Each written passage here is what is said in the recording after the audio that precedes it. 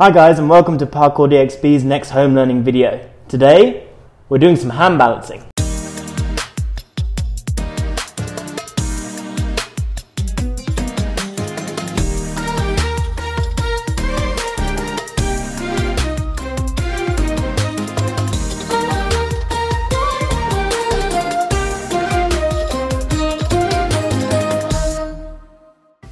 So for today's lesson, we're going to need a wall, an open area, something soft like a duvet or some cushions, and we're going to need a broomstick, or if you haven't got one of those, a towel. And now over to Coach Reen with the warm-up. Okay, so first thing for the warm-up, we'll do some neck rotations. So ears side to shoulder, and up and down, and look right and left. Make sure you go all the way, nice and slow, not fast. And then arm circles, arm space. Do 5 times backwards, nice and slow, and then 5 times forwards.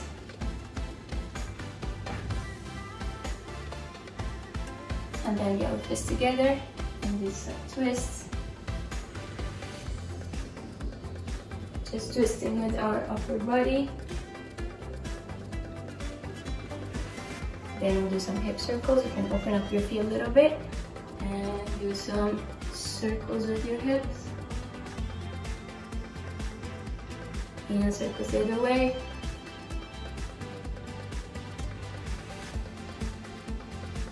Okay, now we'll get our feet together, put our hands on our knees, and some circles with our knees. And circles the other way.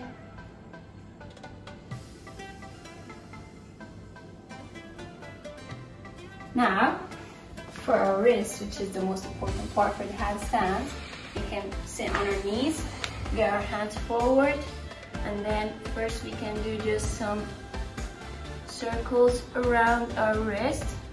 One arm straight, and just doing circles around.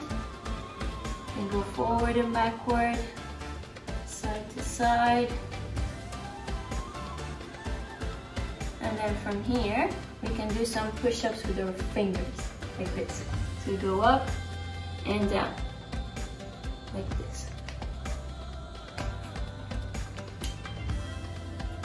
And you can move them to different positions.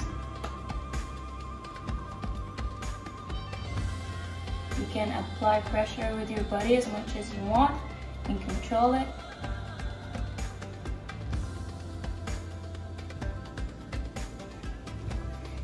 And you can do some hand circles like this.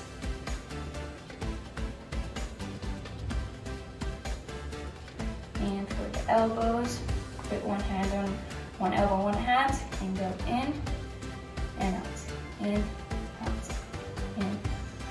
And the other one.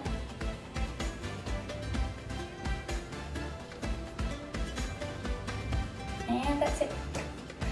Okay, so now we're all warmed up. We're going to move on to a couple of exercises that are going to get us really ready for our hand balancing. We need to be able to create body tension all the way from our hands all the way down to our feet. So we're going to start with 2 positions that you will have done with us before, particularly for swinging as well. And this is our dish and hollow shape. So the dish shape begins laying on our back, arms up over our head, okay? And we're gonna use tensing our core to lift our arms and our shoulders, and then also our feet off the ground. Now this is harder when the arms are up. You can make it a little bit easier by bringing the hands down and putting them somewhere here in the middle. And also, the closer to the ground actually you hold, the harder it is. If you lift right up like this, you've got to engage the core a little bit more, but it's actually a little bit easier.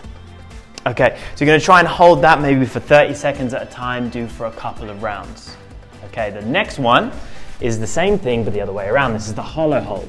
So we're here, arms up above the head, legs behind, pointing the toes, reaching the arms, and we use our back to lift our shoulders and our legs. Again, we can hold this for 30 seconds, a little bit easier if you want to bring the arms back behind you, and then relax. You can do that 2 or 3 times, holding for about 30 seconds each time. Now the last one we're going to do is called a shoulder dislocation, which sounds horrible, but fortunately it's not as bad as it sounds. So we need our broomstick for this one. We begin with one hand on either end of the broomstick and we lift it up till it goes all the way over our shoulders and back until it touches the bottom of our back. Okay, so this all depends on how mobile your shoulders are. So maybe having your hands at both ends is a little bit easy, but don't rush to bring the hands close together because it's just not going to work. Okay, so we just very, very slowly, step by step, bring the hands closer together, trying to create more space each time. Don't force this one. Take your time and don't rush. So now you're warmed up and ready to go, we're going to start by talking about the foundation, which is going to serve all of our hand balances. So it's going to start with our hands, and then it'll be on the floor, fingers spread nice and wide, and you'll be gripping the floor. This is probably going to be raising your first knuckles here. The next part we're going to talk about is our elbows. We want to keep these nice and straight. What we don't want to do is bend them too much because we want to stack them above our wrists. By stacking them above our wrists, we're essentially creating what is like a building. So we create the strong foundation, we stack everything above that. If you don't have a strong foundation, everything's going to come tumbling down. So these are nice and locked. The next part are our shoulders. And what we try to do here is keep them really engaged. So if we pretend that we've got some jam jars in our hands and we're turning the tops of those jam jars outwards, it really engages these shoulders and you'll notice that your elbows are now facing back towards you. So take some time now, practice it, and really try and imagine gripping the ground, locking the elbows and twisting those shoulders. Okay, so now it's time to do our first hand balance, and the first one we're going to do is the crow. Now the crow is a really good starter balance to start to get a feeling of how our hands come into play with helping us balance. Now we're going to need a nice open space, a firm enough surface so that we can feel the balance with our hands, and then we're going to need a couple of cushions or something soft in front of you in case you tip forwards. Okay, so we're going to place both hands near the edge of our cushions, and as we've just described, we're going to have our hands active, gripping the floor. Now we're actually going to bend our elbows this time because our elbows are going to create little shelves that our knees are going to be able to sit on in a minute. Okay, so we bend the elbows slightly and we start to walk the feet in closer until the knees are able to sit on top of the elbows. Now make sure as you start to make your way further and further forward, you keep the chin lifted to help us balance, and then we rock forwards, forwards, forwards until we start to feel the weight to lift off of our toes. Now this is as far as we need to go to begin with. A few times come up and back down, okay? And as your confidence builds, start to go maybe a little bit further. And you'll hopefully at some point find a balance point. This is a point that feels somewhat comfortable. All of a sudden you feel like you could stay there at least for a little while. 3 hours later. Good. So if you feel you've found that, this is our time to explore, concentrate and focus on the hands here. Okay, see what it feels like to be controlling your balance with your hands and with your fingers. Okay, now if you need to get down, the easiest thing to do, remember, keep the chin and the chest lifted. If they drop, that's what's probably going to make us fall. Push down push down into the fingers as hard as you can, and that will push your toes back down to the floor. Okay, so take some time now, practice this. Start very slowly. Don't rush. If your arms and your hands and your wrists are starting to feel sore or tired, take some time to rest before you have another go. So having spent some time in the crow position, you've probably realized now how the hands are one of the most important parts of balance. Making those small adjustments from the very base is going to be really, really important. So now we're going to move on to the L stands, and for this you're going to need something raised. So we're using a table, but you might also want to use something like a chair, depending on how tall you are. So obviously Coach Harry is a little bit taller than some of you guys, so we're going to be using something maybe just below hip height. So first of all, his hands are going to go down on the ground, and just as before, we're making sure our fingers are spread, gripping the ground. Our elbows are then locked, shoulders engaged, and then we can put more pressure on these by putting our feet up on top of the obstacle. So the real key thing here is, as well as building the foundation from our hands the whole way up to our shoulders, we now try to keep our back nice and straight and keep our hips stacked over everything else, just like this tower block. So as you can see here also, his head is in between his arms, creating this nice straight line. Practice this. It's a bit tricky, so if you need someone to kind of watch you and help you adjust and tap this, push this here, then you can do that. Or one of the biggest things that helped me with this is by filming it on my phone and then just reviewing it, keep going back and making small changes. So practice this now and then we'll come back. Okay, let's go through a few common faults that we find during our hand balances. So one really common one is having our hands too wide. If we have our hands too wide, we're not able to effectively engage the shoulders and we've not created that nice stacking of our joints that we spoke about before. Similar one is not lengthening the elbows and keeping the elbows straight. If we allow the elbows to bend, we compromise a lot of that structure that we have and we're going to find it really, really hard physically. Another one is simply that we don't engage our core and keep our back straight. If we allow our core to relax, our back's going to start to arch, the hips are going to fall over, and again we're losing that structure.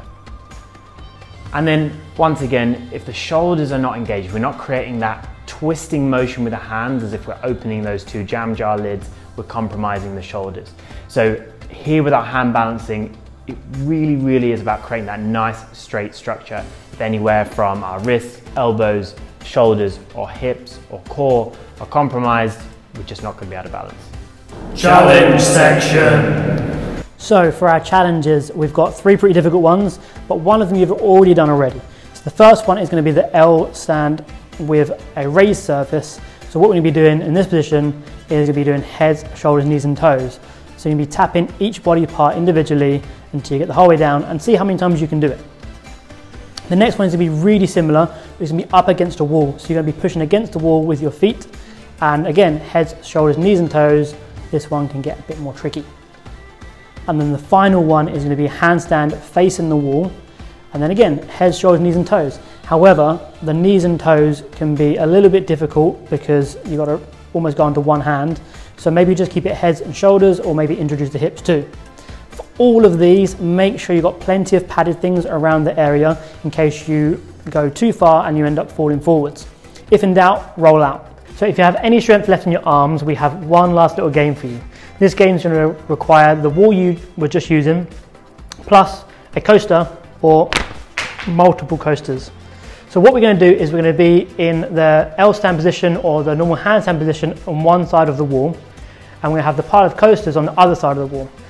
And then you're going to traverse the whole way along, pick up a coaster, put it on the back of your neck, and then we're going to try and traverse the whole way back to place that coaster down. And we'll repeat this until the pile of coasters is on the other side, and you can try and time yourself each time that you do this to see if you can beat your time.